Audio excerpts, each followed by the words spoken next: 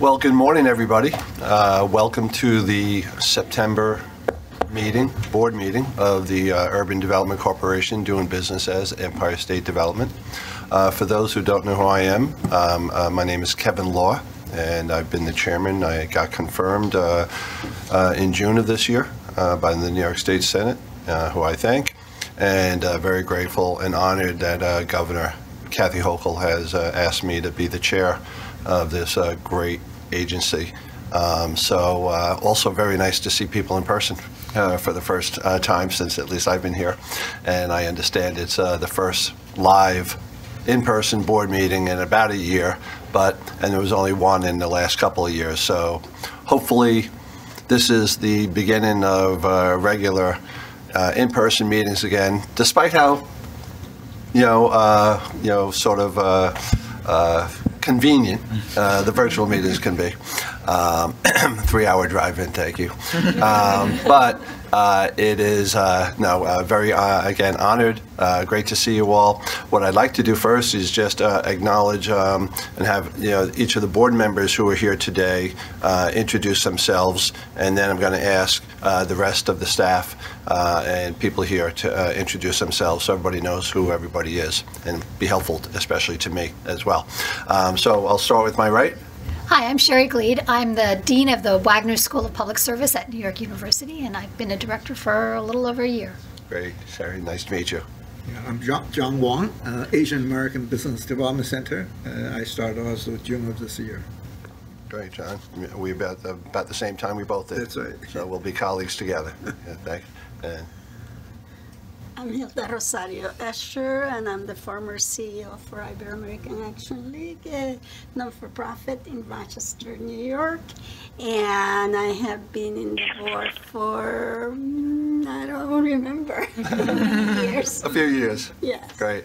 Benson? I'm Benson Martin, sitting as designee for Superintendent Adrian Harris of the New York State Department of Financial Services. Great. Well, welcome all. I'm going to visually recognize a quorum of the board. So again, I look forward to working with all of you. And then Kevin, if we could start with you and we go around the horn and just have the staff introduce themselves, that would be terrific. Sure. Kevin Eunice, the COO with ESD. Noah Raymond, Chief of Staff for Commissioner Nick. Ms. Luskin, Executive Vice President, Small Business and Technology Development. Ray Salabarios, Senior Vice President, Small Business Technology Development. Simone Bethune, Senior Project Manager with Loans and Grants. Joe Taswell, New York City Regional Director. Matt Bray, Treasurer. Ray Orlando, Chief Financial Officer. Felisa Hochgeiser, Director of Compliance. Goldie Wexel, Acting General Counsel. And Hope Knight, President CEO of Empire State Development. It's my privilege to lead this agency. Great. Thank you, Hope. And how about Debbie? Oh. Debbie Royce, I'm the Corporate Secretary. Not just No. Right. We'll go around. I'd like to. Paralegal at ESD. Nice. My name is Anna Kuby. I work for the IT department. Rich Gagliano, SVP Marketing at ESD. Very good. And who do we have over there? Brendan Healy, Vice President in Loans and Grants. Okay. I'll do one more. Scott I'm sorry. Director of Special Initiatives. Very good. All right. Well, welcome all of you. And while I've only been chair for the last 5 months or so, I did co-chair the Long Island Regional Economic Development Council for the last 11 years. Clark, you hear me listening to the call on the phone?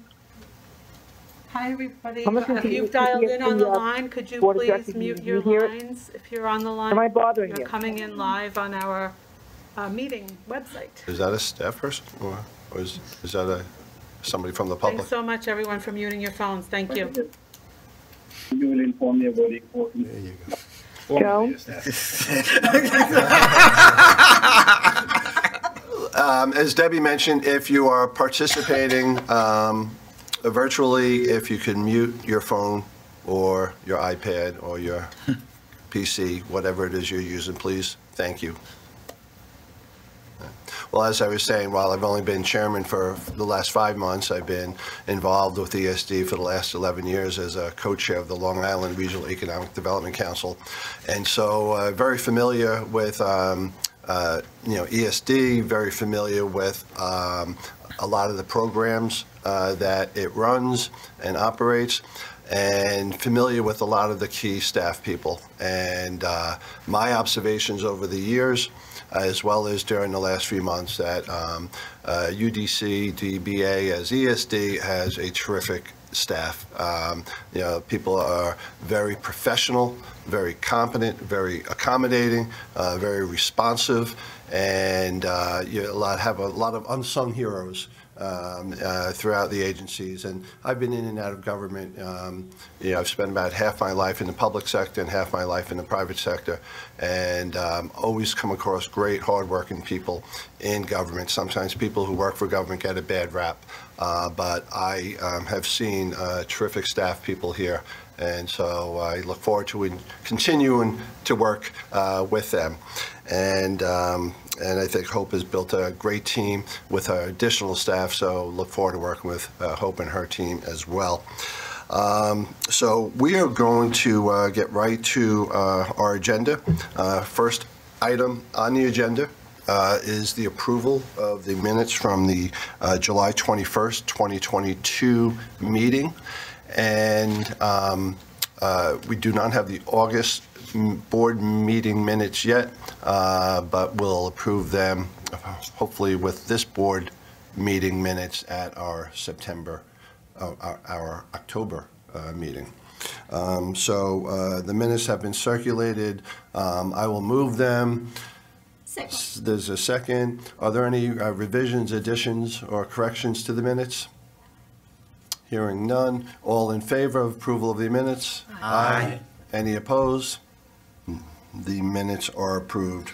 And now it gives me a great pleasure to introduce our president and CEO of ESD. And again, I've had the pleasure of working with Hope. I was collaborating with her, since the governor nominated me, so it feels like close to a year now.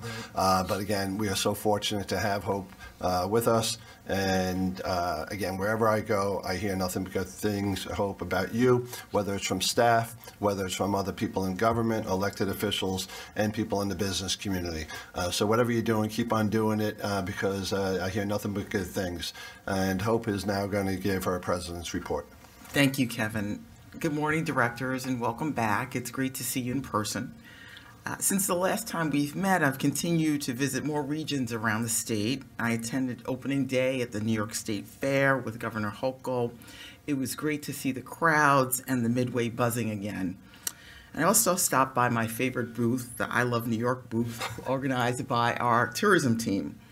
It was also a chance to spend some time with more of our regional staff. I was also in Buffalo for the groundbreaking of the new West Side Bazaar. This is a one-of-a-kind small business incubator that serves women, minorities, refugees, immigrants, and others who don't qualify for traditional banking services. The bazaar has been incredibly successful, with a wait list of more than 125 aspiring business owners. The new building will have 5 times as much space as the current location, and I'm really looking forward to the project's completion. I also visited the Southern Tier, where I toured the future home of Battery, New York at Binghamton University. Earlier this month, this new facility was one of 2 projects in New York State, and only 2 of 21 in the entire country that were awarded funding through the America Rescue Plan's Build Back Better Challenge. I had the privilege of representing Governor Hochul and the entire ESD team on a Zoom with President Biden, where he announced these awards. Battery New York will receive nearly $114 million in state and federal funding. This initiative will be a cutting-edge technology development, manufacturing, and commercialization energy storage hub. ESD's Western New York Regional Office was also awarded $25 million through the Build Back Better Regional Challenge. The proposal includes projects that will scale up advanced manufacturing strategies to spark innovation, support workforce development, and develop infrastructure. The plan will be implemented through the Regional Council in partnership with the University of Buffalo Regional Institute. Congratulations to them, and thanks to Governor Hochul, Senators Schumer and Gillibrand, President Biden, and Commerce Secretary Raimondo for their support. On Tuesday, the governor announced the launch of New York's seed funding program. The $200 million fund is the first of its kind in the nation and will provide flexible grants to support early-stage small and micro businesses in New York State. This program builds upon our existing $800 million pandemic small business recovery grant program, which has delivered more than $639 million to over 35,000 small businesses since it launched last year. I'm very proud that 90% of the funding has gone to minority and women-owned businesses. As the funding winds down due to the overwhelming success of the program, we are encouraging all businesses who've started their applications to finalize their materials before the application period closes on September 30th. The businesses we seek to support were among the hardest hit by the pandemic on the economy. This has been a priority of Governor Hochul's administration and something that I've discussed often with legislature, local government partners, and business groups throughout the state. The new seed funding program continues New York State's commitment to broadening our economic recovery. I'd like to thank Liz Luskin and Ray Salabarios and the small business team for making this program a reality. Lastly, I hope that you all had a great Labor Day. Labor Day means the beginning of fall on the horizon. Yesterday, I Love New York issued its first fall foliage report of the season. It's one of the most popular things that our Division of Tourism does every year. Each week, they compile reports from more than 85 volunteer spotters across the state. So people write in and tell us, you know, how the leaves are changing, and we're able to post that every week. That's great.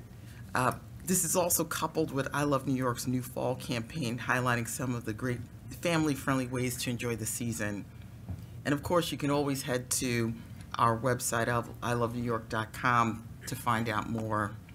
And with that, I conclude my report. Thank you. Great. Well, thank you so much, Hope. Do any board members have any questions for Hope? Where should we go to see the leaves now? You can start now, right? Very good. All right. Well, thank you, Hope. We'll continue on with our agenda. We have some corporate actions we need to address today.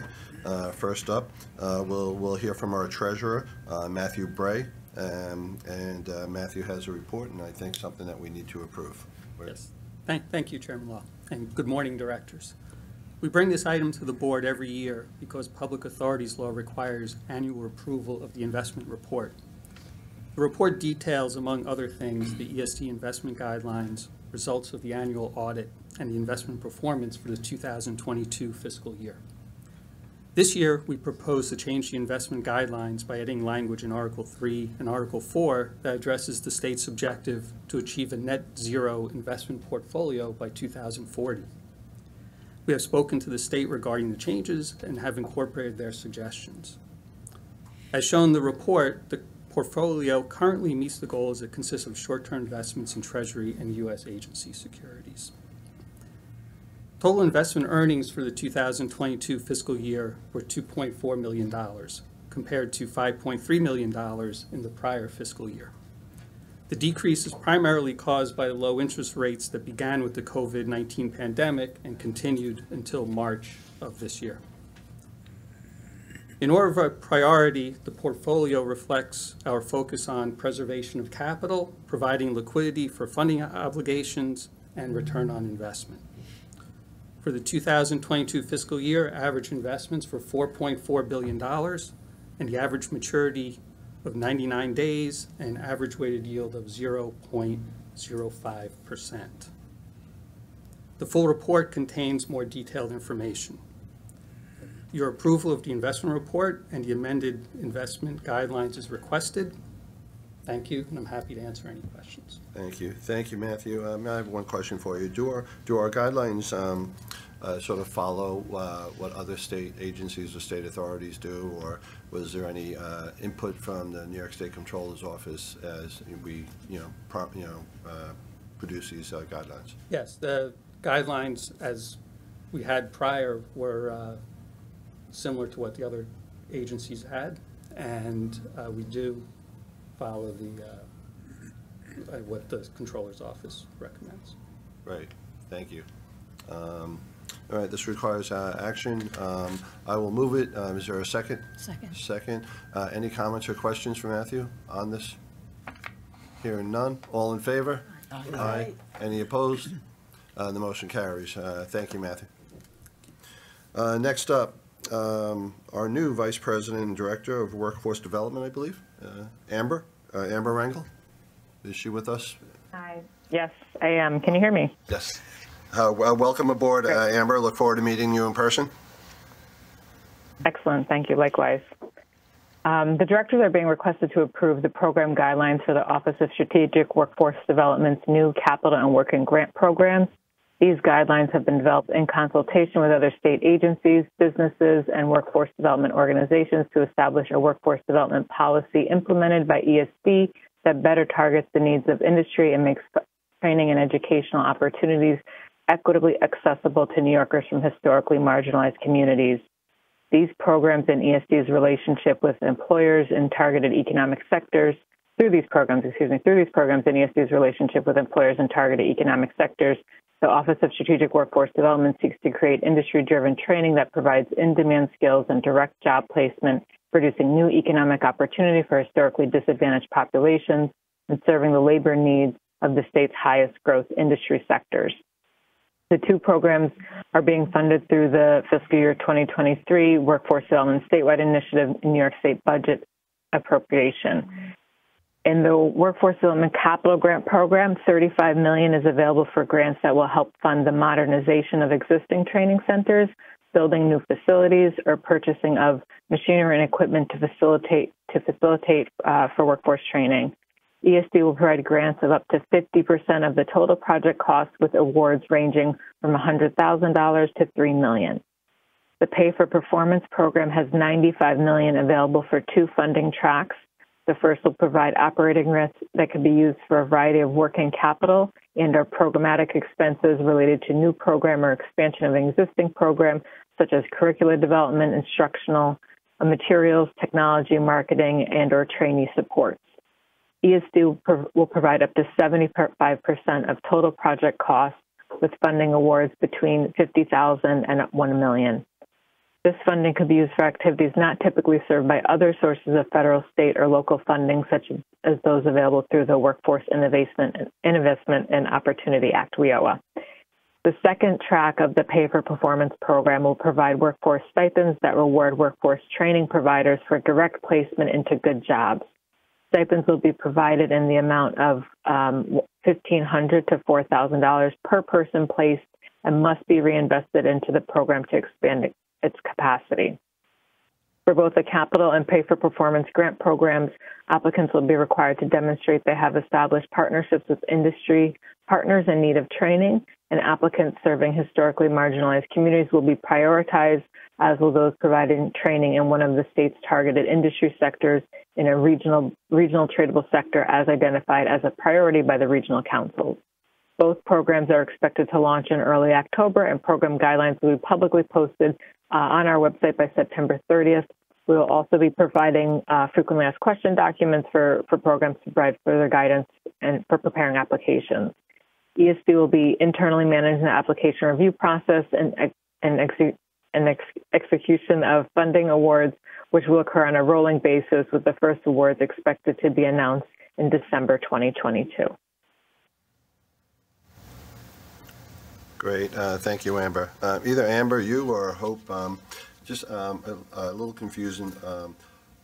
ESD is taking on a big responsibility now with workforce training, but Department of Labor will still be doing some workforce training and will be doing other workforce training. Is there, could you describe the difference between what ESD will be doing and what Department of Labor will be doing? So the Department of Labor will continue administering its workforce development programs. Our workforce development programs are really tied to the initiatives that we fund, jobs of the future, innovation, and that's going to be the focus of our workforce development funding. Great, that makes sense, and that sounds a great answer. And but does saying we're taking on a new big responsibility. Right. We'll be hiring people for that, in addition to Amber to help us with that. That's right. Great. Anybody else have any questions for Amber or Hope on this? Is that the program that has the wraparound services? That's right. That is correct. I mean, that is fantastic. Was that your idea? Well, we wanted to make sure that we could reduce the barriers to entry for folks to access employment. So we want to think about things like childcare and transportation. I am and all so those excited challenges. about that because, you know, over the years we serve a lot of people in marginalized communities, and transportation and daycare were a big issue. And, you know, people in those communities can't get a job. Why? Because the jobs are in the suburbs. So having a program like that, kudos to you and to the governor for this initiative. Yeah, we're very excited. Thank you very much. No, it's great. Governor Hochul understands that childcare is an economic development issue. Absolutely. And it's a business issue, and it's not just a family issue. It's a very important business and economic. So it's great that she's supporting all those programs, and it will be helping her implement it. Great. Any other questions? If not, I will move these guidelines. Is there a second? I'll second. All in favor? Aye. Any opposed? The motion carries. Thank you, Amber. Next up, Patricia Bailey. She's our Vice President of Digital and New Media Development. Hello, good morning. I'm presenting today to request an update to the guidelines of the Empire State Diversity Job Training Development Fund program. Created in 2019, this grant program is designed to incentivize job creation and training programs that support efforts to recruit, hire, promote, retain, develop, and train a diverse and inclusive workforce in the motion picture and television industry within the state of New York. This program provides funding for organizations to develop novel programs to train individuals involved in the principal creation or the editing of a film or television product, create a pathway to jobs and connections with employment and/or union partnerships, further diversify the employment in the motion picture and television industry from a socioeconomic, regional, and diversity perspective, target residents in economically distressed areas of the state, and ensure that New York State has sufficient workforce in order to meet the demands of the growing industry. The maximum grant amount for any eligible project is $500,000, while the minimum grant amount is $25,000. Funding for this program comes from a portion of the film and television tax credit and is currently over $3.2 million. ESD has received feedback from potential applicants like community colleges and other smaller educational institutions that the current 2-to-1 financial matching requirement, that is, an applicant was required to provide $2 for every $1 of grant funding, was not feasible. The ineligibility of state and federal funds to be used as part of the matching grant was also discouraging.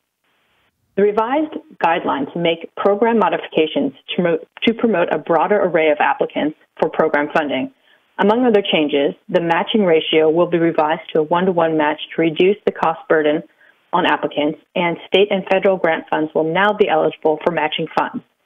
The guidelines also now clarify that grant recipients must provide an element of classroom and/or structured training programs, as this grant is not intended for an apprenticeship or hands-on only trainings. These guideline updates will also be reflected in an update to the program regulations. Subject to the director's approval, the corporation seeks to adopt the revised guidelines immediately. Based on the foregoing, I recommend that the requested actions be approved. Thank you. Great. Thank you, Patricia. Does anybody have any questions for Patricia on these guidelines? And as you can tell, you know, the board plays a very important role in setting the guidelines as staff then executes and implements all these programs. So it's very important that we have guidelines and that these guidelines be approved by us. So hearing no questions, I will move the item. Is there a second? Second. Second. Any questions or comments? All in favor? Aye. Aye. Any opposed? The motion carries. Thank you, Patricia. Next up is Elizabeth Luskin. She's our Executive Vice President for Small Business and Technology Development. Elizabeth? Thank you. Good morning. As you'll recall, at the August board meeting, the directors approved ESD entering into the allocation agreement with the U.S. Department of Treasury for $501.6 million under the Federal State Small Business Credit Initiative. ESD is now returning, as we promised, to the board for approval of the first of first 6 of the 10 specific programs ESD will be implementing under that agreement. These 6 programs are being presented as 3 items: 2 individual debt programs to be presented by Ray Salaberrios, and a suite of 4 equity programs to be presented by Jennifer Teagan.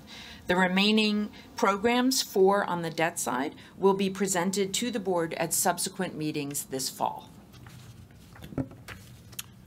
Thank you, Liz. Does that mean we'll hand it over to Ray?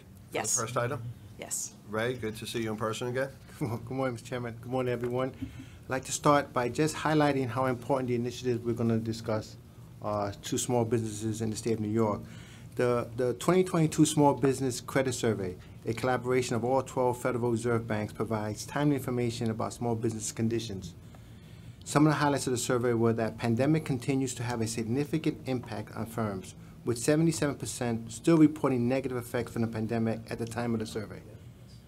85% of the firms experienced financial challenges in the prior 12 months, up nearly 20 percentage points since 2020. And really discouraged firms, the majority of which are socially and economically disadvantaged owned, believe that their firm will not be approved for financing, believing that traditional lenders are too strict or financings do not approve their type of businesses. I highlight that to continue as we move forward with the program that we believe will address some of the concerns of small businesses in New York State. The New York State Small Business Revolving Loan Fund will use $55.5 million in federally allocated Small Business Credit Initiative funds to support shorter-term financing needs. The fund addresses inequitable capital access with targeted lending to address the financing gaps facing new companies, underbanked communities, and small businesses which are more likely to be minority-owned. Loan capital will be utilized to create economic activity by providing greater access to short-term capital to businesses that are historically unable to obtain such capital on the terms and conditions that help them grow their business. On November 18, 2010, Empire State Development's Board of Directors approved the initial rendition of the Small Business Revolving Loan Fund.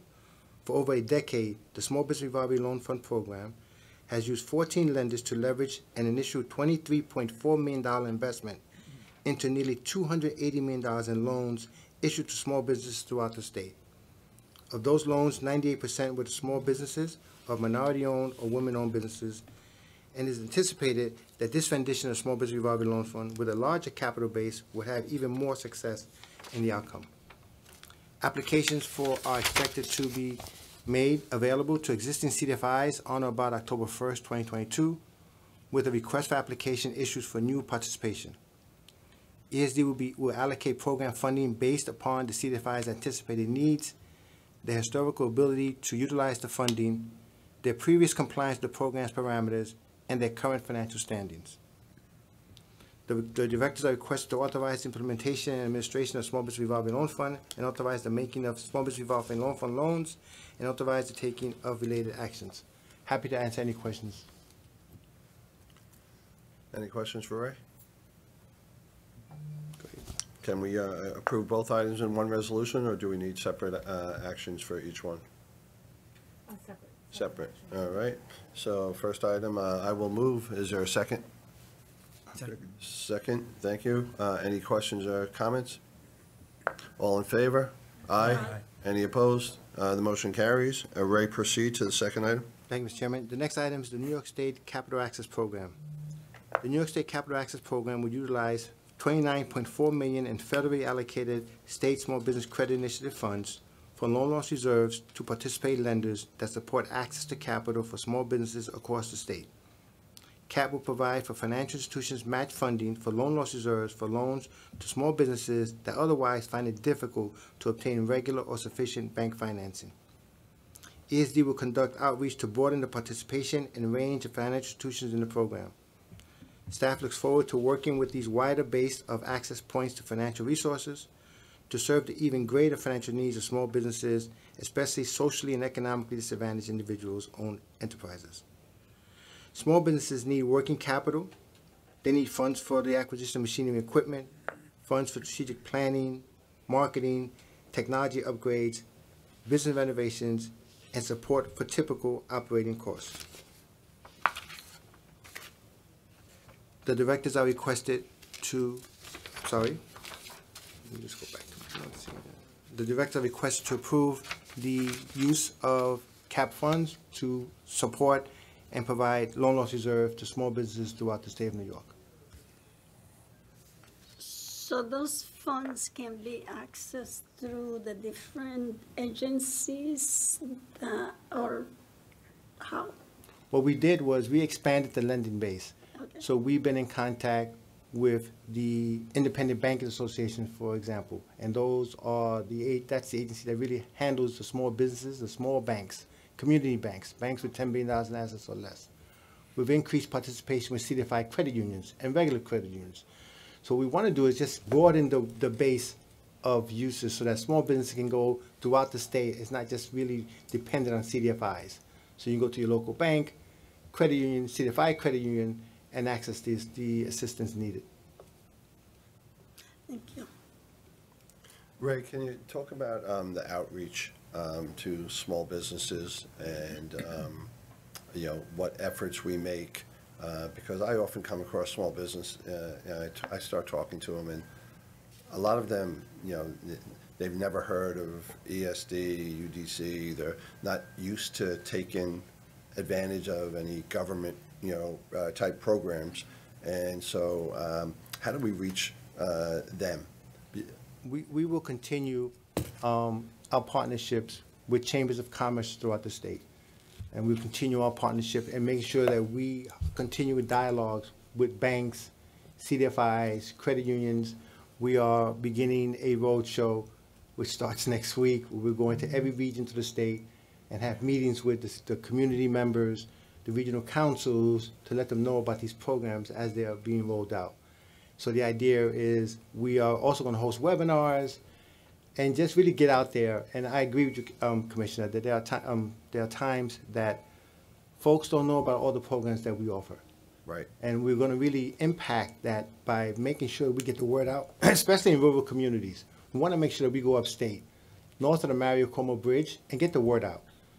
Some like St. Lawrence County, Niagara County, where historically they're saying we don't know about these programs. So we're pinpointing that and make sure we take actions to address that issue. Great. I think that's great, and especially using the regional REDCs and using the local chambers, but having just run a real big chamber for, say, Long Island that I did for the last 10 years, while we have a lot of members, most companies aren't members. Right. And the same thing, a lot of small companies are not members of chambers of commerces because they're running their businesses 16 hours a day and they don't have time to go to meetings and stuff. And so we got to figure out a way, I think, to, reach out to all those small businesses who don't participate in chambers and, councils and things like that. So if we could, figure out a way to penetrate that, I think we'd have no problem utilizing all these funds. So good luck with your outreach, and it's glad to hear. John? Yeah, I thought one suggestion maybe is the reaching out to some of the ethnic medias. And a lot of small business, certainly rely on the ethnic media for information, so that, that could help to spread the word, perhaps. Yeah, I should have mentioned the fact that we do have advertising dollars, so we will be in the papers and making sure the word gets out, because you're actually correct. A lot of folks use these media assets that, like you said, many folks, they just don't have time to be members of a chamber of commerce. Right. So there has to be, we have to find another way to reach out to them, and we're working on that directly. Rich Gagliano is here now, is really helping us directly with that, with our marketing, and making sure that we do reach those small businesses that may not be members of chambers or business associations. Right. Social media is of paramount importance in this day and age. We're going to exercise digital media assets as well as the print assets and the partnership assets, and really trying to meet businesses where they are. Very good. I think both, correct me if I'm wrong, Ray, in both cases here, folks may be benefiting from these programs because they're not getting loans from ESD. We provide resources to the CDFIs and they make the loans. So we may do a backstop to the loans, a loan loss. So both of these programs for certain are not direct to, no. We're working with the lenders. We're working with the lenders here. Yeah. Got it. Okay. But we do have other programs. We have plenty of other programs that small businesses are direct applicants for. Yes. So, so all the comments that we made still applies there. But Kev, thanks for that clarification. Absolutely. Very good. So, any other questions for Ray on this? All right. We have had the votes we've taken so far. We have received no comments from the public, and I failed to mention that.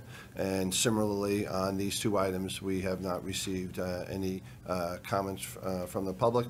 And of course, if any directors have any potential conflicts with any of these items that we just voted on, which I don't believe we did, or any upcoming items, please disclose that for the record. So, so for the second item that Ray just briefed us on, I will move them. Is there a second? Second. Any further comments or questions? All in favor? Aye. Any opposed? None. The motion carries. Liz, what's next? Are we going to now hear from Jennifer Teagan? Yes, Jennifer Teagan. Is she with us in person? No, she's upstate. Okay, Jennifer, the floor is yours. Great. Good morning, directors. I'm Jennifer Teagan, the Managing Director of New York Ventures, dialing in from Ithaca, New York, where it is still quite green. Looking forward to the fall foliage happening up here. The directors are being asked to approve 4 equity investment programs that total $219,367,643, related also to the state small business credit initiative that was part of the recently awarded allocation from the United States Treasury to the state of New York and Empire State Development for small businesses. The directors approved this allocation on August 18th, and now we are seeking approval for the equity programs as managed by my team at New York Ventures, as well as that of my colleagues, Matt Watson's team at NYSTAR. New York Ventures currently actively manages a direct fund, as well as overseeing several other funds managed by partners that provide direct financing for innovation businesses in the state of New York. These new funds from the U.S. Treasury have been designed to further improve our equity programs so that there is even greater opportunity for more equitable access to capital for any high-growth entrepreneur in New York State, no matter where they're located or what their background is. We expect that this equity capital will serve to encourage innovation and fuel economic growth well into the future for our state. The 4 programs that I am asking for authorization for today include 2 multi-fund programs and 2 direct fund programs. For the multi-fund programs, we're requesting authorization to use $102 million to establish the Emerging and Regional Manager Multi-Fund, which will provide funds to support the growth and establishment of diverse and emerging private sector and regional fund managers, who will then use those funds to invest in high-growth startups across the state. We will be seeking fund managers both in New York City as well as those who are interested in helping us to further develop the innovation infrastructure in all regions of the state. Second, we are also requesting authorization to use $52 million to create the Community and Regional Partner Program Fund as managed by my colleague Matt Watson at NYSTAR. This program will be used to select accelerators and provide those programs with funds they need to support the very early stage entrepreneurs and their companies as matched by private sector support across the state. The funds will be used for both general accelerator programs as well as to evaluate opportunities to create industry-specific accelerators that support critical innovation in areas of strategic interest and strength to the state.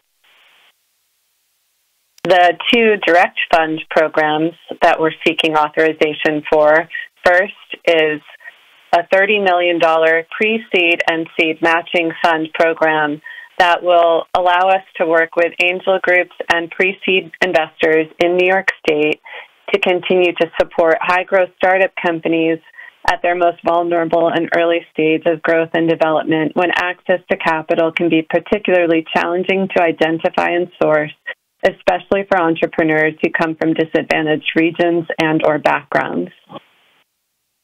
And last but not least, we are also requesting authorization to use $35 million for additional funds for the New York State Innovation Venture Capital Fund that will create a larger capital base to expand on ESD's already existing and successful direct investment fund program for companies that are seed to Series B stage of financing needs. We're working to get each of these programs launched and the application portals no later than mid-November released, and I look forward to answering any questions that you might have about any of these programs. Great. Thank you, Jennifer. Does anybody have any questions for Jennifer on these programs? No, we have not received any public comments on this item either, so I will move it. Is there a second? Second. Second, thank you. All in favor? Aye. Any opposed? The motion carries. Elizabeth, that wraps up your 3 items under your division? Yeah, thank you. All right, we're going to go to the project section of our agenda today, starting with the Western New York region. And I believe we have Karen Utz, and she's our ESD Western New York Regional Director for an item up in Chautauqua. Good morning, Chairman Law. Thank you. Good morning, directors. The directors are asked to approve a grant of $1 million to Rosina Food Products, Inc. to be funded from the Regional Council Capital Fund Round 8. Rosina is a privately held, family-owned business founded in 1963. Originally, the company operated from a single storefront location in Buffalo, manufacturing meat sausage products that it sold to neighborhood meat markets, grocery stores, and restaurants. Rosina then launched its pre-cooked meatball line and began distributing products nationwide. Rosina Holding Inc. and its affiliates made a series of strategic acquisitions which augmented Rosina's brand strategy while establishing an international division in Cheektowaga, New York. Rosina now markets its products to retail and food service industries throughout North America as well as internationally. 69% of its products are sold to companies located outside of New York State. The $73,245,000 project included brownfield remediation of 15 acres, involved the construction of a 105,000 square foot protein manufacturing plant located in West Seneca, New York, and included a $23 million investment in a new high-speed, state-of-the-art production line for the manufacture of a variety of frozen meatballs, sliced sausages, and toppings. The increased capacity of the new plant will allow a large amount of product that is presently co-packed in Chicago to be moved and produced locally in Western New York. As a result of this project, Rosina retained 456 jobs statewide and it exceeded its commitment of 40 new jobs at the project location, having created 153 new jobs. I'm happy to answer any questions. Great, Karen. Are the 153 jobs statewide as well, or are they all in Cheektowaga? They're at the project location. Sounds great. Any other questions for Karen? If not, I will move it. Is there a second? Second. Second. All in favor? Aye. Aye. Any opposed? The motion carries. Thank you, Karen. Next up is Paul Tronolone, Vice President for Planning and Policy in the Western New York region, and he has 2 items for us. Good morning, Chairman. Good morning, Directors.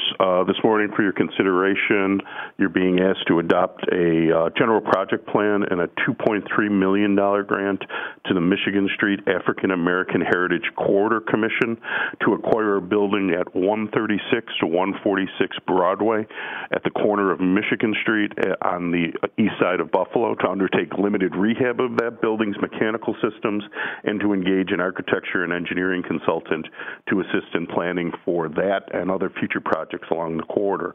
Now, the corridor the commission was formed in 2007 with the state's designation of this heritage corridor to coordinate with its individual anchor institutions and to jointly plan for and market for these resources. As part of ESD's East Side Corridor's Economic Development Fund, we allotted over $7 million to the commission and the corridor's anchor institutions, a portion of which has been used for a first round of stabilization for some of the historic sites and to undertake a public process to adopt a strategic action plan. Now, that plan is guiding the remaining funds we have allocated, and it's also serving as the basis for an additional combined $30 million in state and philanthropic funding under a new regional revitalization partnership in Western New York that Governor Hochul announced this past June. The grant being considered today is called for in that adopted strategic plan and will allow the commission to establish its first permanent home along the corridor itself for its office operations and also near-term staging for visiting tour buses in the property's parking lot. It will also provide consultant support to help scope out and do detailed cost assessments for other future planned projects in the adopted plan. So with this item, I'll stop to answer any questions, or I can just keep going to the other item, Chairman. Since we have to approve them individually, we'll take them one at a time. Any questions for Paul on this item? Hearing none, I will move it. Is there a second? Second. Any other comments or questions? All in favor? Aye. Any opposed? The motion carries. Paul, proceed with the second item, please. Thank you, Chairman. For the second item, the directors are being asked to adopt a general project plan and a $950,000 grant to 662 Fillmore LLC, which is a holding company owned by the Buffalo Brewing Company, an established microbrewery in the city of Buffalo. Now, the grant will be used towards a $6.9 million two-phase project to renovate a long-abandoned former Schreiber Brewery building in the Broadway Fillmore district on Buffalo's east side. Now, the 30,000-square-foot building there will be used to house a new expanded beer production facility for Buffalo Brewing and its commercial brewing tank manufacturing work, a taproom restaurant and a tasting room, a brewing museum that highlights Buffalo's long history of beer making, along with the company's offices, commercial space, and a residence in the complex. The building is strategically located in the midst of a number of concurrent ESD-funded projects in East Buffalo, like the revitalization of the city's Broadway Market and the Buffalo Central Terminal, and a host of other small business upgrade projects. As well, the project was recently recommended locally for funding under the state's Downtown Revitalization Initiative program in the Broadway Fillmore neighborhood that was drafted just this past July. And with that, I'll answer your questions. Great. We like to approve breweries, and great new business in our state over the last few years, really growing, from Buffalo down to Long Island. Great for our tourism communities as well. I will move this. Is there a second? Second. Are there any comments or questions to Paul? What's the apartment? The apartment is actually for the brewmaster and owner of the company, that he will live in the actual facility that he's managing. Great, thank you. Any other questions? It's a medium-sized company that's a mom and pop. Okay, so there's a motion, there's a second. All in favor? Aye. Any opposed? Hearing none, the motion carries. Thank you, Paul. We'll move up on to the North Country region, where Stephen Hunt, our regional director, will have an item for us. Good afternoon, Chairman and directors. Today I'm presenting one project from the North Country. We're seeking board authorization for an Upstate Revitalization Initiative grant of $626,000 to the Saranac Lake Civic Center to be used for a portion of a $6.75 million construction and renovation project to upgrade their facility in preparation to host the 2023 World University Games curling events. Upgrades include exterior and interior renovations, structural reinforcement, the addition of new lobby space, additional locker rooms, storage space, electrical, plumbing, heating, and mechanical upgrades, site improvements and refrigeration and HVAC improvements necessary to make hosting this world-class event possible. In July of 2021, the ESD Board of Directors approved a $4.5 million grant to the Saranac Lake Civic Center for portions of this project. Saranac Lake Civic Center is working to meet the requirements of the World University Games, but increases in the cost of construction in a tightly compressed time frame have threatened the project. Saranac Lake Civic Center requested an additional grant of $626,000 so that the project can be successfully completed. The North Country Regional Economic Development Council has supported this item. The project is in alignment with the Regional Council's Upstate Revitalization Initiative plan and the Council's strategy to strengthen the region's global sports brand by attracting international sporting events that would stimulate private investment and job growth and spark the refurbishment of sports and hospitality activities. It's also consistent with Executive Order 185, reflecting the state support of the World University Games. The project is currently in the construction stage with an estimated completion date of December 2022 and the Winter World University Games to be held in January 2023. While Lake Placid will be the base for the games, other communities like Saranac Lake will host these competitive events. Thus, economic impact is expected to be more regional in nature. With that, I'd be happy to take any questions. Steve, with this investment and prior investments made and supported by our governor, do we stand a reasonable chance to attract an Olympics back up to the Lake Placid, Lake Saranac area again? I don't know that I'd be qualified to answer that question. I would say it would be great. Yeah. It would be great. Boon for the state. We would need more rooms. What, more rooms? That's a challenge up there. I would say that we are already attracting other international games to the region based upon some of the groundwork put down great. with So this. these investments this are effort. worthwhile, and as you said, we're having the World University Games, and so that's great. Thanks for clarifying that. Any other questions for Steve? Hearing none, I will move it. Is there a second? Second. All in favor? Aye. Any opposed? The motion carries. And again, this and the other two items that Paul raised, there were no public comments on either that have been received by ESD. Okay, moving down to the Capital Region. Michael Uvoli, our Regional Director, has two items for us to approve. Michael? Good morning. Thank you, Chairman Law, Directors. The first project I will be requesting the Directors approve a $600,000 grant to the Children's Museum of Saratoga for a portion of the renovation costs associated with the redevelopment of the historic Lincoln Bass building in Saratoga Spa State Park. The project was a CREDC Round 9 priority project with a total project cost of $3.1 million. The Children's Museum of Saratoga was founded in 1990. The museum occupied various locations in downtown Saratoga. In November 2001, the museum purchased and moved to 69 Caroline Street. After 20 years on Caroline Street, expanded programming and increased visitation forced the museum to look for new space once again, bringing them to the Lincoln Bass building. The notable historic structure owned by New York State Parks sits at the entrance to Saratoga Spa State Park. The site has a history based around the presence of the Lincoln Mineral Springs. The current structure was completed in 1930 after the previous wooden bathhouse was destroyed by fire. At the time, the new Lincoln Bathhouse was considered the largest bathhouse in the world. Prior to the grantee project, the bathhouse remained largely vacant for decades. The only other occupants currently are the State Park Police and State Court Administrative Offices.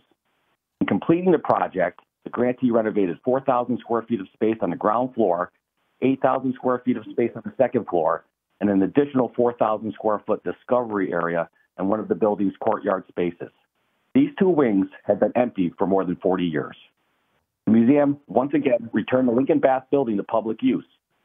Construction on the project was completed and it officially opened July 2022. The project will allow the museum to secure its economic future, allowing them to maximize their ability to serve over 84,000 children in pre-K through 5th grade, 2022, the museum also merged with the Children's Museum of Science and Technology, at the time based in RPI's Tech Park, furthering its reach into the core of the capital region.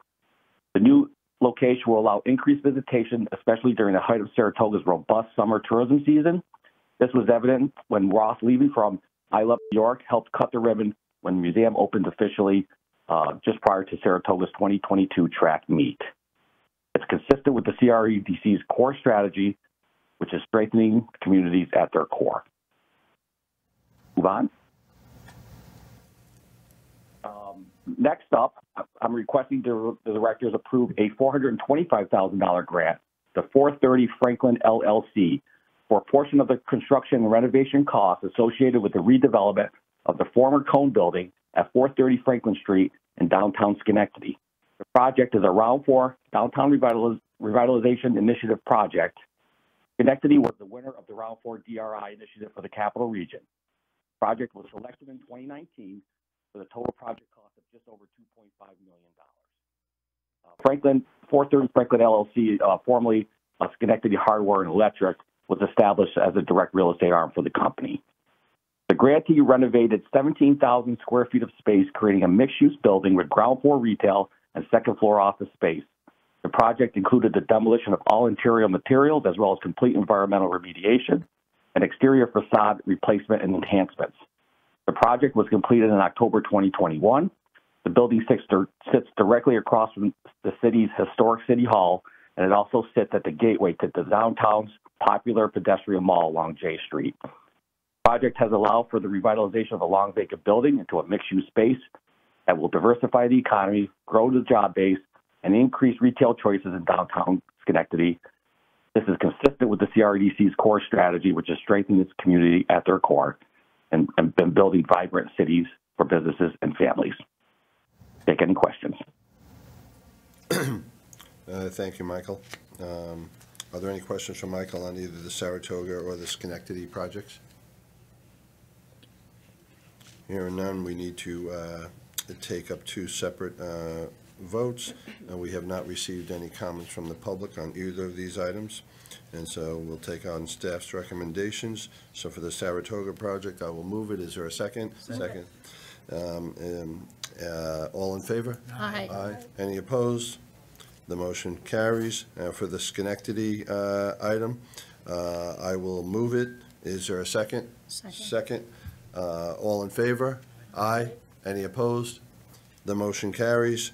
Thank you, Michael. Both those items were approved. We move back west to the Southern Tier region, Southwest.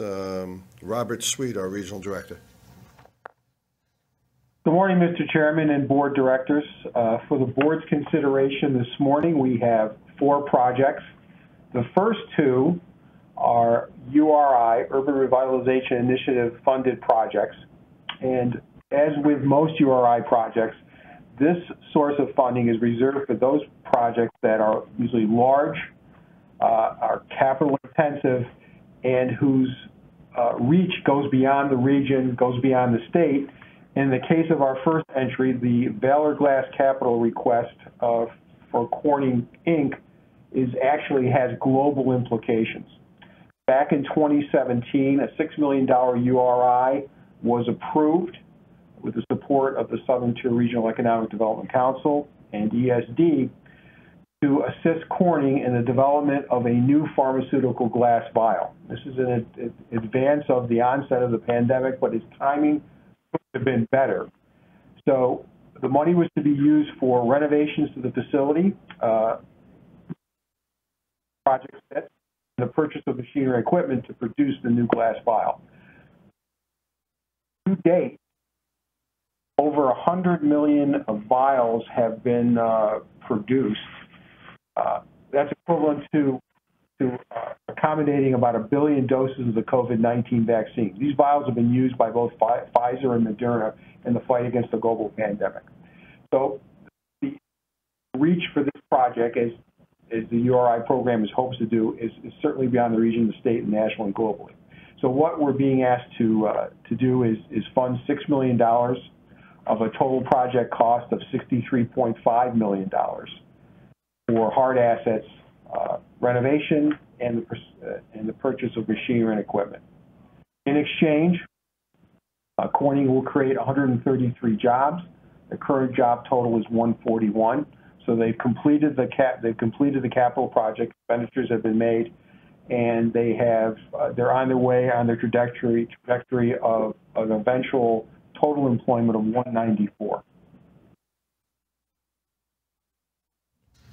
Great.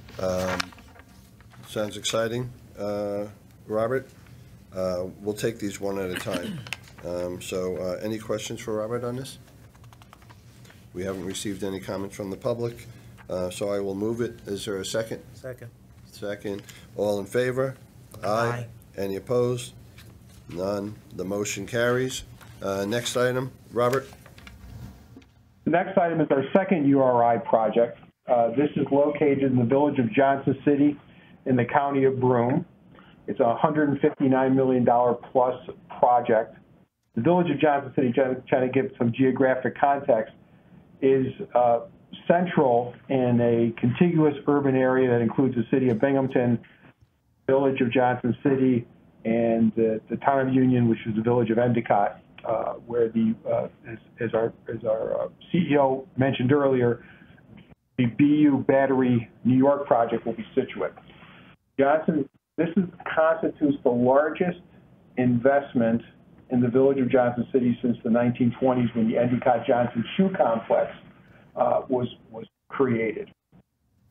We have approved $30 million or allocated $30 million in URI funding to assist in the renovation construction of the medical campus, which is centered on the pharmacy school and in immediate proximity, the Decker School of Nursing. Again, as with URI projects, this has a size, scope, and reach, in particular with the nursing school that goes beyond the region and throughout the entire state, but providing training for badly needed healthcare personnel, especially nursing, throughout our region and throughout our state. So the project is well on its way, and we're asking you for consideration of the $30 million approval. Great. Thank you, Robert. Sounds like a very large, important project for the region. Binghamton's one of our finest universities in the SUNY system. Good luck with this. Any questions for Robert on this program? Hearing none, we have not received any comments from the public. I will move this. Is there a second? Second. Second. Great. All in favor? Aye. Any opposed? None. The motion carries. Next item, Robert. Next item is not a URI. It is a Round 5 CFA ESD grant that was approved and recommended by the Southern Tier REDC to do infrastructure improvements in Tioga County to develop a multi-acre site for a variety of uses. The total project cost is $1,248,000, of which ESD capital grant constitutes $350,000. The project is complete, and the site is currently ready for development. In fact, because of the placement of the infrastructure for this project, adjoining Owego Square housing project, which is a 92-unit mixed-income rental development, is underway. But for the completion of the infrastructure work, that housing program, in which badly needed affordable housing will be provided to people in Tioga County, ranging from AMIs of 30% to 80%, would not have proceeded without our investment in this project. So we ask for the board's consideration for approval. Thank you. So now, Robert, we hopped over I and went to J, and we skipped over the Chenango County item and went to Tioga County. I'm sorry, Chairman. I grabbed the wrong one. I had them numbered, too. I just want to make sure all the board members realize we're voting on item J, which is the Tioga County. And, just like this project happens on Long Island all the time, without sewers, you can't really have good economic development. People take that infrastructure for granted, but critically important. So happy to move this. Is there a second? Second. Second by John. All in favor? Aye. Any opposed? None. The motion carries. Let's go back to item I now, Robert, for the Chenango County project. Thank you, Mr. Chairman. This is a nearly $22 million project, of which we have a $1.5 million capital grant that was approved by the Southern Tier REDC in round 9 through the CFA process. As many of you know, the Southern Tier is a fairly rural region. Chenango County, in which this project is situated, is particularly rural. And in fact, the Chenango Memorial Hospital, which is in Norwich, which is the largest place, and it's not large by downstate standards in Chenango County, is the only hospital for that entire county. In fact, not only do they operate the hospital, they operate a number of satellite facilities in the county because of access to medical care is crucial, and it's distant, the next hospitals being in the city of Binghamton. So they needed to upgrade the hospital. In particular, their emergency department, they needed to enlarge it. They needed to have more diagnostic equipment and tools. And in recognition of the needs of affordable, accessible, and robust health care in our rural areas, the Southern Tier REDC proposed and approved their grant request for $1.5 million as part of the $22 million expansion project. Thank you, Robert. Any questions on this item? If not, I will move it. Is there a second? Second. Second. All in favor? Aye. Aye. Any opposed? And the motion carries. That completes your Southern Tier presentation? Correct. I didn't skip anything or leapfrog anything, Mr. Chairman. We're all set. Very good. That's fine. We got it all covered. We'll head down to the New York City region, and we have Joe Tazewell with us here in person. And so, Joe, you have an item for us? I do indeed. Thank you, Mr. Chairman, and good morning. This is a request to approve a $1.4 million grant to Queens Community House in connection with an $11.6 million modernization of its Forest Hills Community Center building and construction and fit out of a new annex. The combined space, totaling 20,000 square feet, will allow Queens Community House to significantly expand its programs and services that it provides to local families, including a range of workforce development, neighborhood strengthening, social services, and child care. The project was designated as a priority project by the New York City Regional Council in REDC Round 9 and is in alignment with the Council's workforce development and child care strategies. Queens Community House was founded in 1975 as the Forest Hills Community Center in the wake of a conflict over the development of public housing in that neighborhood.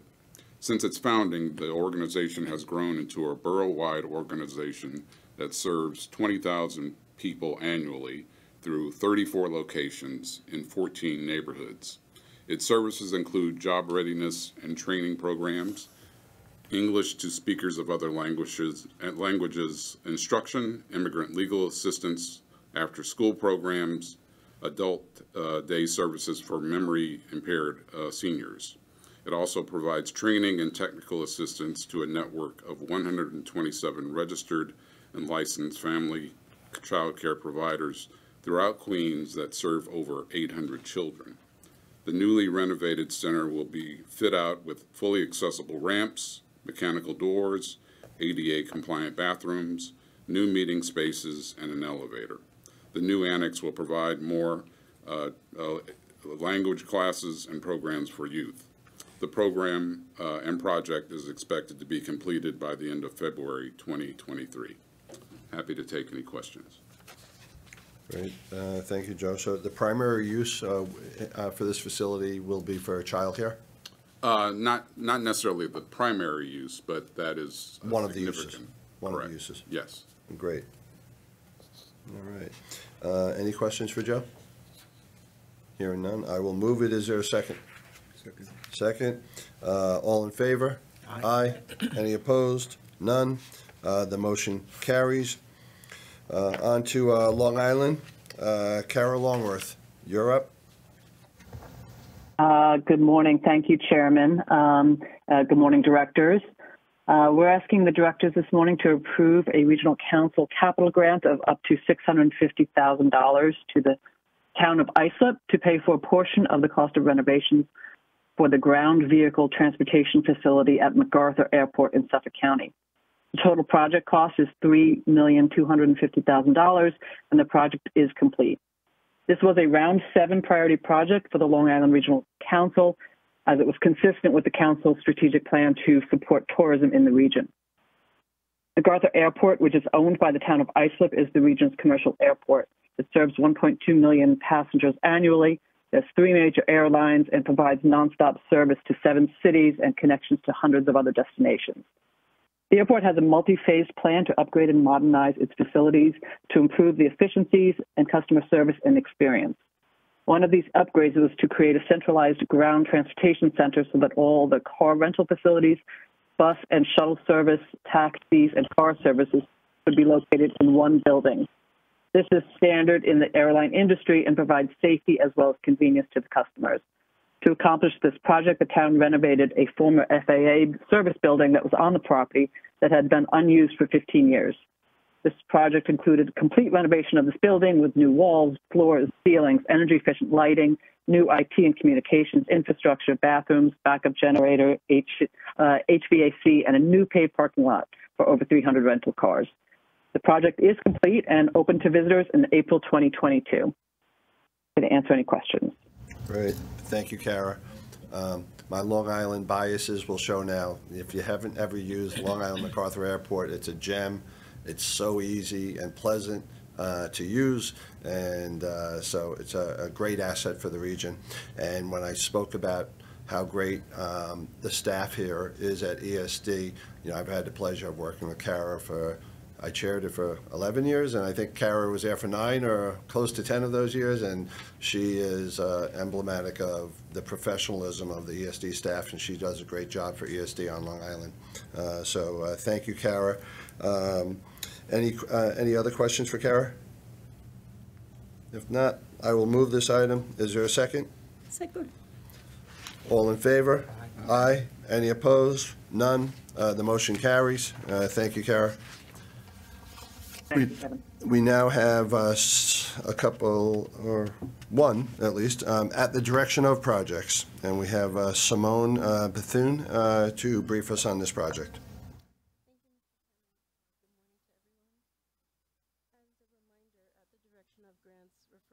Commitments listed in the New York State budget that enhance the state's communities through cultural, educational, research and development, and civic organizations. These projects originate from the governor, the New York State Assembly, or the Senate, and ESD is named to administer the funding. ESD does not select the recipients of the funding. Today, we are requesting board approval for a $500,000 grant to the Brooklyn Alliance, Incorporated, the development partner of the Brooklyn Chamber of Commerce. This local assistance assembly grant was initiated in the New York State budget in fiscal year 2020-2021 at the direction of Assembly Member Peter Abate of the 49th District. The Brooklyn Alliance completed an ESD application in February 2022, which was subsequently reviewed by ESD staff and approved to move forward. Each year, the Brooklyn Alliance serves over 10,000 businesses and individuals in the borough through a targeted portfolio of programs that include business development and assistance, workforce development, healthcare, and tourism. These grant funds will be used to support various programmatic and administrative expenses, including the following 3 economic development programs. Brooklyn Goes Global, the first, a marketing and export assistance program for Brooklyn manufacturers. Good Help, a boutique job placement service. And the third, Brooklyn Bridge to Employment Career Expos, a series of career fairs focusing on the hiring needs of small neighborhood businesses and local job seekers. Funding will be applied to the program initiatives through December 2022. And I can take any questions. Great. Thank you, Simone. Any questions for Simone on this? We received no comments from the public, and let the record reflect that we did not receive any comments from the public for either the Long Island project or for the New York City project that Joe shared with us. Hearing no questions, I will move this. Is there a second? Second. Second. Thank you, Benson. All in favor? Aye. Any opposed? None. The motion carries. Thank you, Simone. New York Ventures, Jennifer Teagan is back with us for a couple of other items. Jennifer? Thanks. Yeah, good morning again. Thank you, Chairperson Law. As you're aware, New York Ventures regularly brings forward proposals to this board for authorizing investment opportunities to support the growth of the innovation sector in the state. When we seek out these investments, we do so in a way that considers the importance of providing greater access to capital across all regions of New York, but also to those founders who've been traditionally poorly served by the private capital markets. And further, we also work hard to align our investments strategically in ways that not only support job growth, but also the development of key industry sectors to help develop a robust economy across important and critical innovation sectors for New Yorkers, as well as more broadly for the United States and the world. Supporting the innovation sector is what will continue to create a thriving economy well into the future for the state and our residents, and it's a critically important source for job growth and economic development. And I just wanted to highlight a recent report about the innovation economy, specifically in New York City, that noted that the technology sector now actually accounts for over 5% of the city's total private sector employment. And since 2010, has a growth rate for jobs of 142%, which actually accounts for 17% of the city's entire job growth during that period. And so we thank you again for allowing us to do the work that we do to support the innovation sector in the state. And with that, I'm excited to share with you proposals for 3 investment opportunities this month from my team. First is New York Ventures is seeking authorization for a follow-on investment of up to $1 million in Toggle, which is a Long Island, Holbrook, New York, robotics-enabled construction materials company. Toggle provides customers with custom-built steel rebar structures that are used to reinforce concrete structures, and they do this using robotics. The company is headquartered with an R&D facility in Holbrook, where it currently employs 6 members of its technical staff as well as its CEO, and it recently signed a lease there for an 8,800 square foot facility where all of its production cells will continue to be built, tested, and qualified. It also has a production facility in Pennsylvania at a former steel plant, which allows it to have rail and truck access to facilitate the shipping of its product across the Northeast and Canada. The company has shipped over 150 tons to 3 different customers to date and has another 700 tons planned for the rest of the year. Importantly, the construction and use of rebar on a project site is known to be one of the most dangerous and time-intensive jobs for any project. And one customer with whom we spoke noted that Toggle is saving them up to 10 times what it typically spends on rebar and labor combined. And it has importantly made the job site a significantly safer place for the workers. In 2019, New York Ventures provided $100,000 to Toggle through its seed fund, the Accelerate New York Fund. And last June, we also provided $150,000 into its $8 million Series A financing. From an impact lens, not only is this company planning to continue to grow in Long Island, but its founding team is diverse and committed to hiring a diverse workforce. It is also supporting the build-out of much-needed infrastructure in this country in a way that provides for safer working conditions, greater efficiency, and lower cost. With that, we're requesting $1 million into the $3 million Series A bridge funding round for this company. And if you like, I'll just keep going with the next 2 investments. Hold on a sec, Jen. Can we do all 3 of these in one resolution? Presentations, but then if you can take separate votes on each. We have to do separate votes, so why don't we do the votes right after the presentation? So, and does anybody have any questions for Jennifer on this? Investment in Toggle. So Jennifer, this is our 3rd investment in this company? It is, yes. And do we have any requirements in our in our investments that require the companies to stay in New York, sort of like what IDAs do, and then if they decide to leave, then we recapture the funds, or is that something that's not permitted? No, we have a side letter with every single one of these investments that requires them to stay in the state for for at least 3 years post-investment. And if they leave prior to that time, then we recapture the funds we've provided them. Great, terrific. I know other states try to steal our upstart companies, and it's great that we're investing in them because we know other states are doing that too, and we need to remain competitive. So any other questions for Jennifer on this investment in Toggle? If not, I will move it. Is there a second? Second. No comments from the public on this item. So all in favor? Aye. Any opposed? The motion carries. The next item, Jennifer.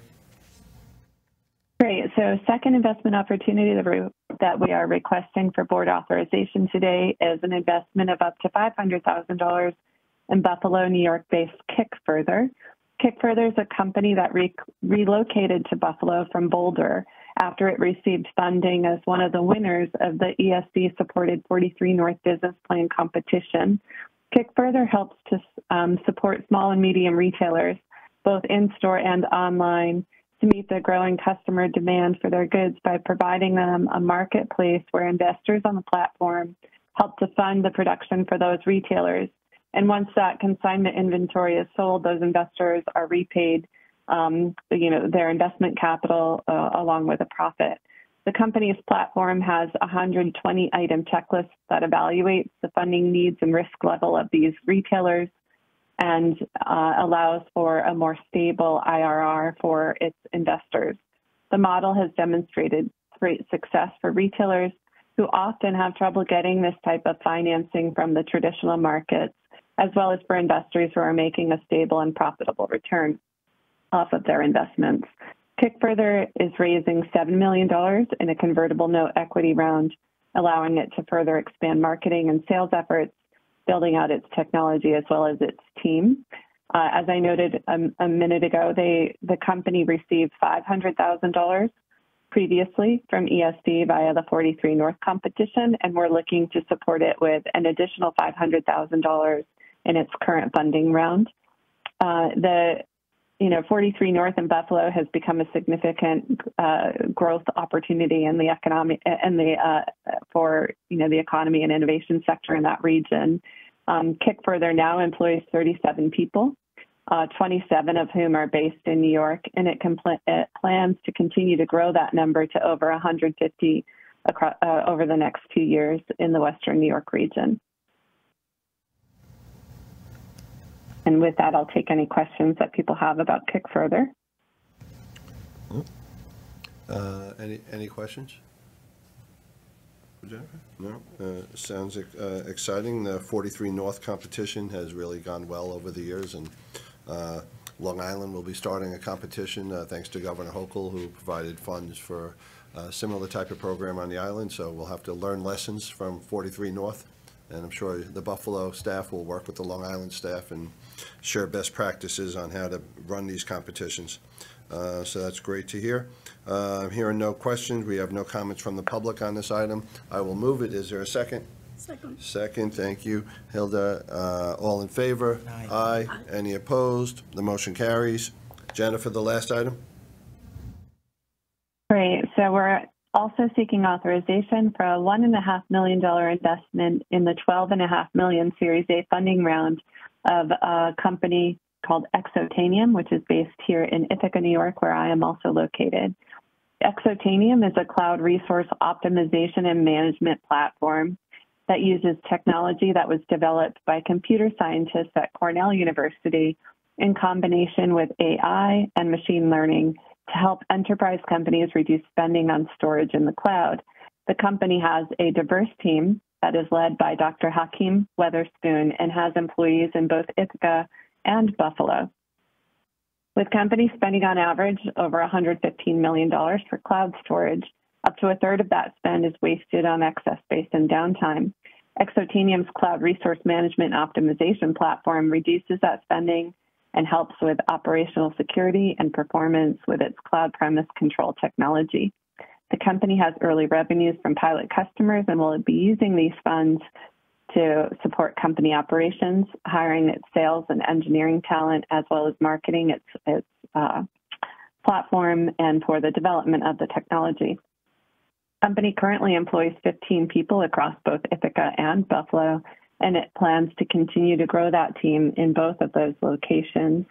This company has not previously received any support from ESD, and we're currently seeking board approval to authorize an investment of $1.5 million to support the growth of the company. And with that, I'm happy to answer any questions. Great. Thank you. Any questions for Jennifer? No? We have not received any questions or comments from the public on this item, so I will move it. Is there a second? By John. All in favor? Aye. Aye. Any opposed? The motion carries. Jennifer, does that complete your presentation? I am done. Thank you so much. Thank you, Jennifer. All right. Last up are our administrative actions. Doug Janice will present 8 items to us, and for these items we get to do one umbrella vote for all 8 items. So I'll hand it over to you, Doug. Thank you, and good morning, directors.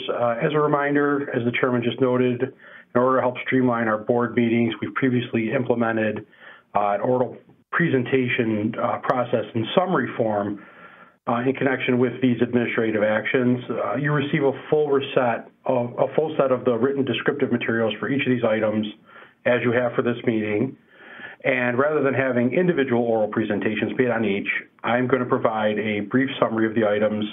And at the conclusion of the summary, we'll entertain any questions or comments the directors might have. As noted earlier, we did not receive any comments from the public on any of these items. And then following my presentation and any questions, the chair will call for a motion to approve the entire slate of administrative actions for this meeting. That would be items 5A through 5H. So the 8 items submitted for your consideration today, and for which you have already received written materials, are summarized as follows. Our first administrative item today is item 5A, relative to an authorization to make a statutory payment pursuant to the New York State Electric Generation Facility Cessation Mitigation Program. The board is being asked to approve a payment pursuant to the Electric Generation Facility Cessation Mitigation Program to the Village of Buchanan in an amount of $1,095,303. The payment will offset a reduction in property tax revenue to the village due to the closure of the Indian Point Energy Center in April of 2021.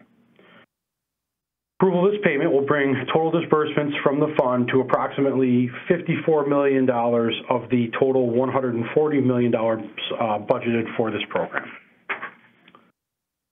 The next item, item 5B, is relative to an authorization to enter into contracts for design, implementation, and operation related to the Business Growth Accelerator Program. The Division of Minority and Women's Business Development is seeking authorization to enter into 4 contracts for a total amount of $1,050,000 for the design, implementation, and operation of the Business Growth Accelerator Program. Focusing on construction service and construction consultant firms, this 12-month training program will cover 6 New York State economic development regions and provide intensive business and tactical assistance to up to 120 New York State certified minority and women-owned business enterprises. The program's source of funding is a New York State budget appropriation for the Minority and Women-Owned Business Development and Lending Program. Next is item 5C, relative to the authorization to amend an existing lease agreement with Destiny USA Holdings, LLC at the Welcome Center in Syracuse. We're seeking an authorization to amend an existing lease agreement that would allow the continued operations of the New York State Welcome Center in Syracuse. The current 5-year lease between ESD and Destiny USA Holdings, the owner of the Destiny USA Mall in Syracuse where the center is located, is expiring at the end of 2022. Corporation is seeking to extend that contract by 5 years, making it run through December of 2027. The total value of the 5-year lease would be $488,579, which will be funded by an existing New York State budget appropriation dedicated to tourism and business attraction marketing efforts. The next two items, 5D and 5E, are seeking authorizations to enter into 2 contracts for the work to be completed under the previously authorized $45 million grant from the Federal Economic Development Administration to support the state's travel, tourism, and outdoor recreation sectors as we recover from the COVID-19 pandemic. The first item is seeking board approval to enter into a contract with Gyoko, Inc., doing business as Live Stories, to administer the New York State EDA Tourism Partner Subawards Grant Program in an amount not to exceed $750,000. At its April meeting, the directors approved guidelines to create the New York State EDA Tourism Partner Subawards Grant Program, where $14.25 million of the state's federal EDA funds will be awarded by ESD to local and regional destination marketing organization partners across the state. Given the size of the program, the high number of grants that will be administered, and a need to quickly disperse grants as fairly and efficiently as possible, ESD is seeking to enter into a contract with Live Stories as a third-party administrator of the grants.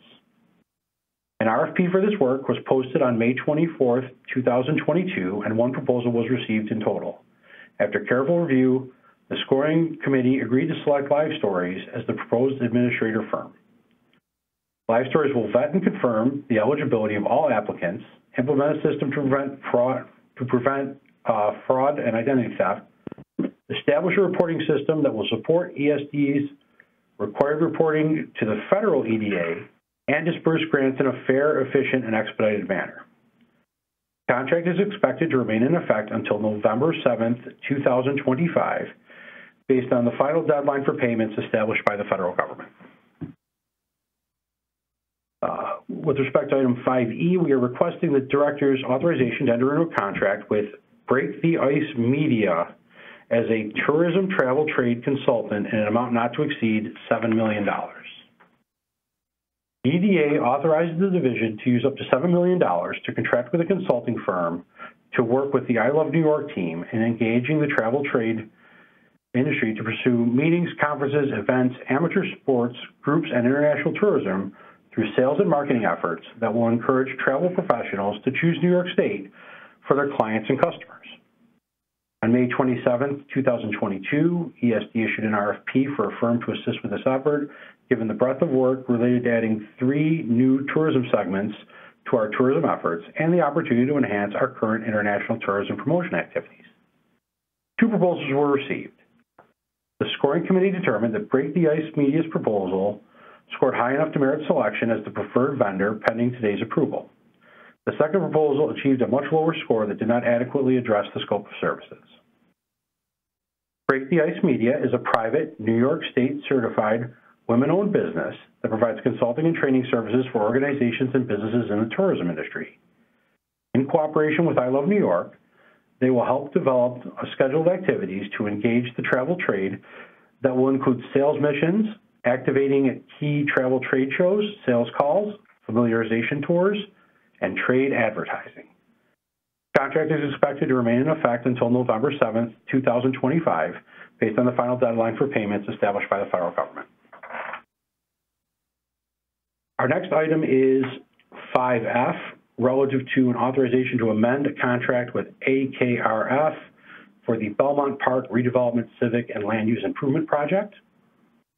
This request is for authorization to amend the contract with the firm AKRF to continue to provide environmental consulting services in connection with the Belmont Park Redevelopment Civic and Land Use Improvement Project. The consultant will continue to monitor construction activities on site for compliance with the Memorandum of Environmental Commitments. The contract will be extended by 6 months through June of 2025 and amended for an amount of $1,420,000, including contingencies, bringing the total contract amount to $6,270,000. This amended contract will continue to be funded in its entirety from the Imprest account funded by the project developer. Our next item, 5G, is relative to the authorization to amend the contract with Bryant Rabino LLP for the Bronx Psychiatric Center project. Directors are being asked to approve amendments to the Bryant Rabino LLP contract for legal services related to the disposition of the Bronx Psychiatric Center. The amendments would extend the contract for an additional year and increase the contract amount by an additional $100,000. The contract is paid for with developer funds. And our eighth and final administrative item, 5H, is relative to an authorization to amend a contract with Avalam Inc. to provide enhancements and modifications to the Microsoft Dynamics system. The IT department is requesting to amend a contract with Avalam Inc. for continued maintenance and enhancement of the corporation's Microsoft Dynamics 365 platform. This amendment will extend the service term by 3 years and increase the amount of the current contract by $488,750 for a new total contract amount of $977,500. Since the execution of the original contract, multiple departments have begun utilizing this platform for programmatic needs, extending Avalam's responsibilities beyond the original scope of work.